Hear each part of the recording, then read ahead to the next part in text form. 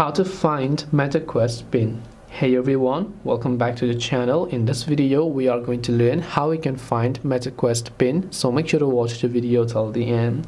Now finding the MetaQuest pins basically means like you're asking to find your ATM card pin, which means that your bank is not going to tell you the ATM card pin and you can't really ask to the bank. That's similarly here as well. Meta will not tell you if you don't remember your MetaQuest pin. Instead what you can try to do is you can choose to reset the pin, and to reset the pin you can open the MetaQuest app, log into your MetaQuest account for which you use on your Oculus or somewhere or anywhere here.